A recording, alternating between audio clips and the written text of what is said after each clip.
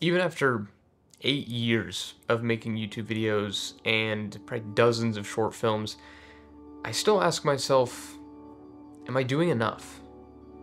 Am I really improving? And am I where I need to be? Usually, when this happens and these questions start popping up, I go back and I watch my old films. And it takes me about 2 seconds to realize, oh yeah, I am making a lot of progress and I am a lot better than I was before. It's very interesting to see because I can tell the ways that I've changed, the ways that I would approach certain shots. I can look at a film that I made and go, if I was making that again, not with new equipment, but with the same knowledge, I would do it differently, and I would do this instead of that.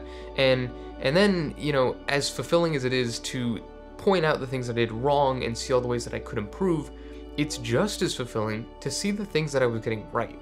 Whether or not it's just a single shot or maybe an entire sequence that turned out better than I expected, it's really cool to see the things that I was doing right because it really shows me that the pieces were there, they just hadn't all been put together yet. So, if you're like me, and you're ever wondering if all of this work that you've been putting in is really paying off, take some time and look at your old work, and see just how much you've learned, and see just how far you've come. With that being said, thank you so much for watching, and I will see you in the next video. Bye-bye for now.